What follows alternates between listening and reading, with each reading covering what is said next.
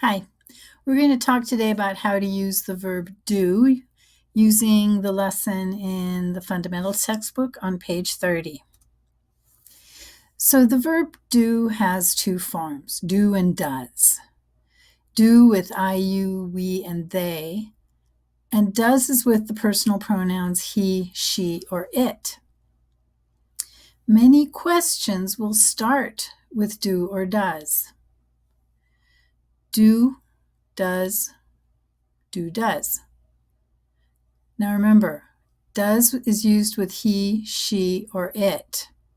So that's why we only see it here. You, they, we, I all use do. Do you like Los Angeles? Yes, I do.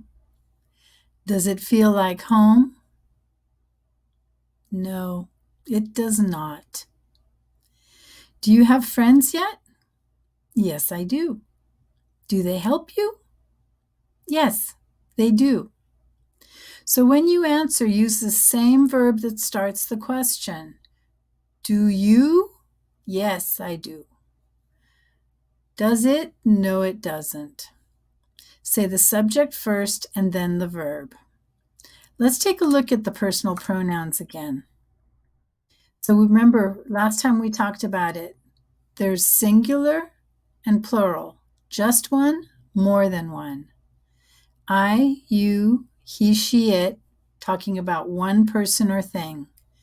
We, you, they, more than one thing. So if we look at the plural, we do, you do, they do. And we look at the singular, I do, you do. But this last one, what is the one we use for this one? He, she, it does. That's right. So remember, with these five, we use do.